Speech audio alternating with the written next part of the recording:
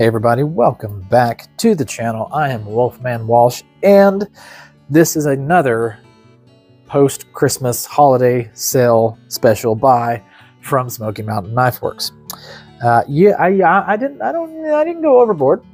I bought things that were inexpensive to begin with, and then we're on an additional sale. So, I mean, really, I saved money. I saved money. That's the lie we're going to tell ourselves and our wife.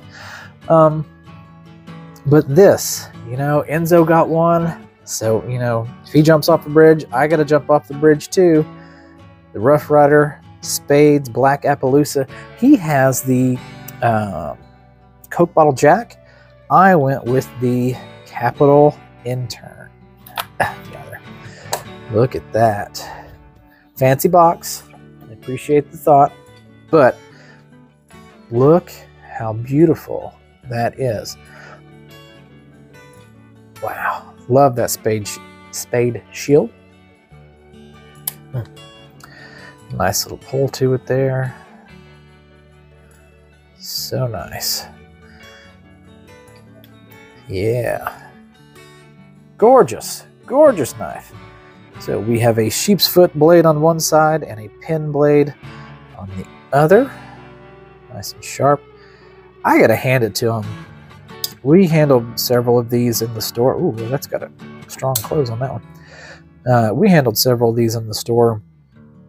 On all of them, were just near perfect. No gaps, no spacing.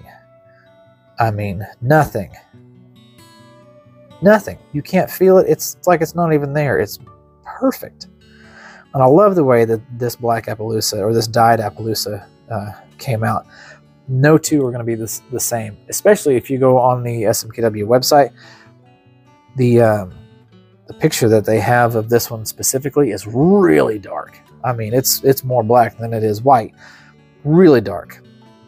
And so when you get it, if you purchase this one, don't be surprised that it's a lot lighter. Or don't be surprised if you get a dark one. They are, you know, they're all one of a kind. Boy, I don't have good enough nail because I have stress issues. Let's pull that with my right thumb. Woo! That one is tight. That's almost like a 9 getting that one out. Yeah, does have a half stop. This one, yeah, more like a 5. It's a lot better. This is a handsome knife. This is a handsome knife. I gotta hand it to Enzo. I never thought I would be a traditional knife guy, but he is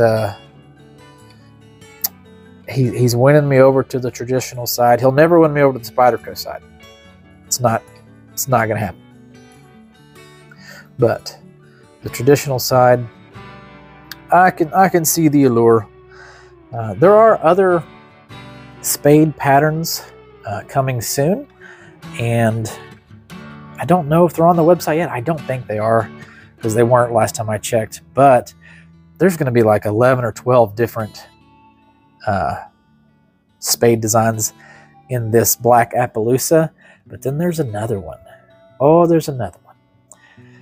And once it comes out, I'm probably going to buy one of each. So it's called, it's still under the spade shield, but it's going to be called the Cinnamon Bone. And once you see that, just go ahead and know that you're going to get a bunch of videos of me unboxing those, because it is just as gorgeous, but it's a lot. Ooh, what's a good word? Not rustic or deep or just worn in, but it's a lot more weathered looking, and just inside low kick.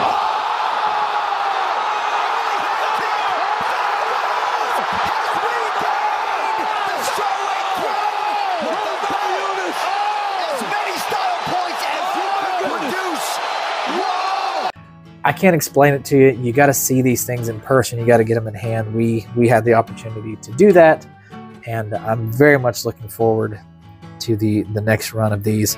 And some of them are even coming out with a Damascus blade. So they'll probably be a little bit more expensive than these, but it's Rough Ryder, pretty good quality, not a lot of money. So what was I Did I ever tell you the price? I don't think I told you the price. My apologies. So this normally will run about $17. When I purchased it, it was on that after Christmas special, whatnot. It was $11. Again, $5 less. Are you really going to break the bank? No. So go ahead and buy it, whether it's $11 or $16. This is a great, great kind of gentleman's carry. You know, just a great traditional. And from someone that's not big on traditionals, I am starting to really see why Enzo is so fond of traditionals as he is. So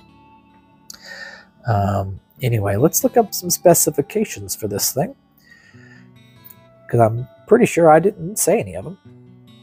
2 blades. It doesn't say the length on either one on the website. It doesn't list the steel. It just says polished stainless. So probably 440A, something. Oh, wait, look at there. On the website it doesn't say, but right there on the blade it says 440A.